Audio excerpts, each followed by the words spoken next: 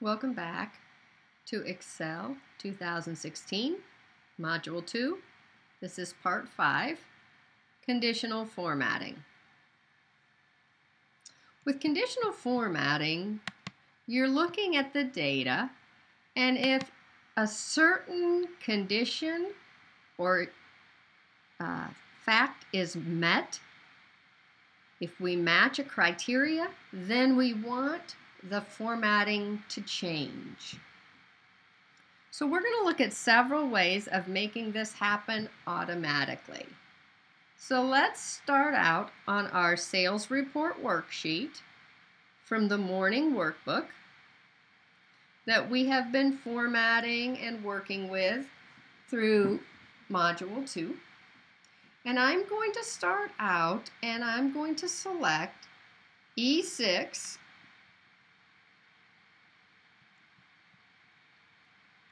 through F12.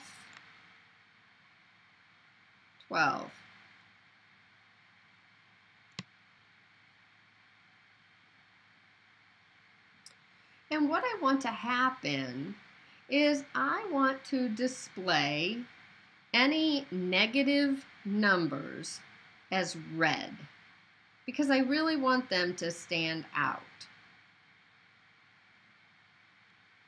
So we're going to go on the Home tab to Conditional Formatting, and we're going to choose to highlight certain cells. I want to highlight anything that is less than a value of 0, and I want it to be a light red fill with dark red text.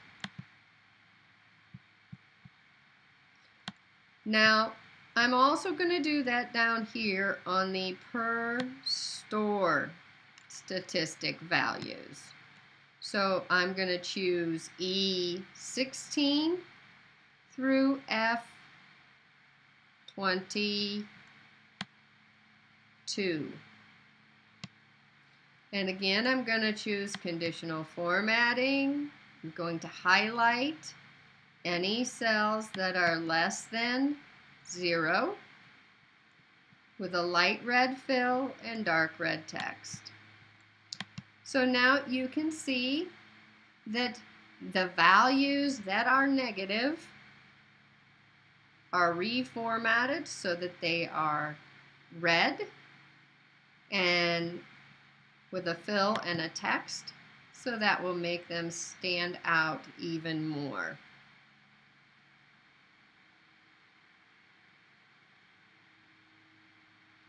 Now, if I look at C12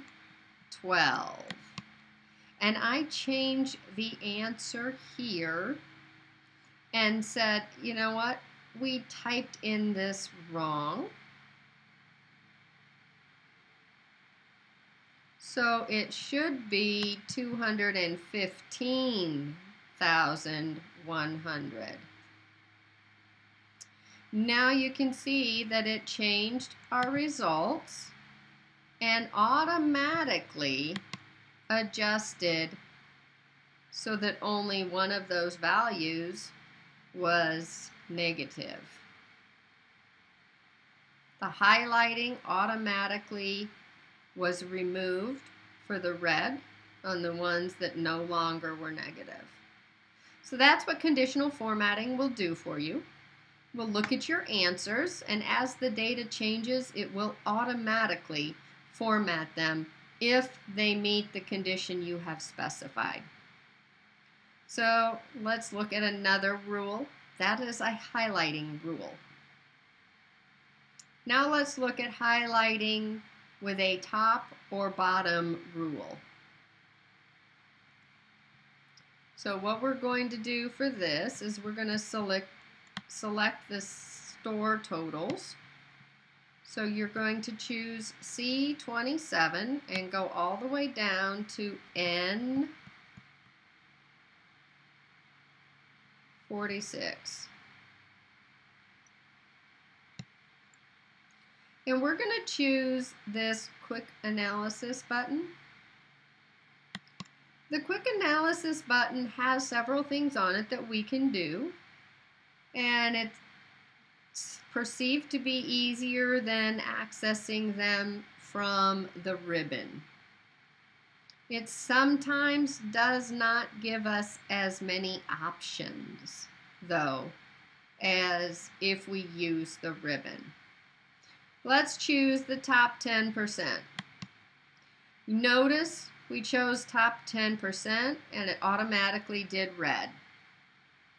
So it doesn't give us as many choices when we use that quick analysis button as it did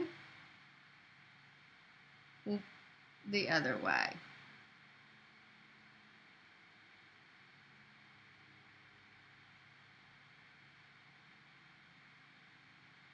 Okay, we're going to hit escape or undo, get rid of that rule. And because I didn't have the choices, I want the top 10. I want the top 10% to be green because those are the good ones. Okay? So I'm going to come in here on the top bottom rules and choose top 10%. Now notice I get a choice. I could change the percentage. I can also change the formatting. So I'm going to make that green. Keep in mind, I could enter a different number in here if I wanted. Okay? Either by using the arrows or just typing. You click OK. And now you can see that my top store sales are in green. So if we lower the zoom, you can see that it only highlighted those sales that are the top 10%.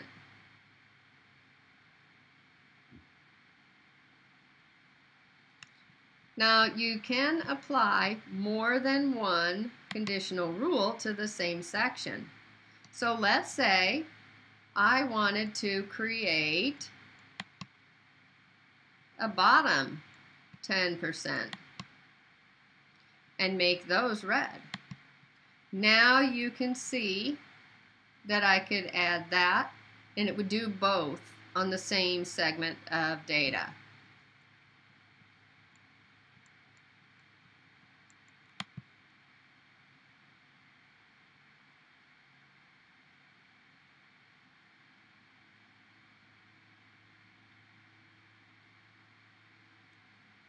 Now if I wanted to create a legend that told me what the colors meant, I could come up here and let's say I just put it right above. I could put up here green and red. Just type those words in. Then I'm going to say that the green are the top 10% in sales. And obviously I would need to make this a little larger. And then the bottom 10% in sales. Whoops, that shouldn't say in, it should say is, it should say in. Okay, I'm going to shrink this back down. And I'm going to wrap both of these. Okay, so I can come in here now, and I'm going to center these. And I can say, format this text. So I could come in here and say highlight if the text is the word green, then I want it to be highlighted green. And then I can say to do the same thing, highlight, text contains the word red and make it red. And now it tells the user who's looking at this report what the two different colors mean. So conditional formatting can be used in a lot of different ways. You can see we just touched on some of these today. We will be using more of these as we continue forward. But you should be able to do a highlighting of greater than, less than, between or equal to, and text as well. And you should be able to handle the top and bottom and average rules.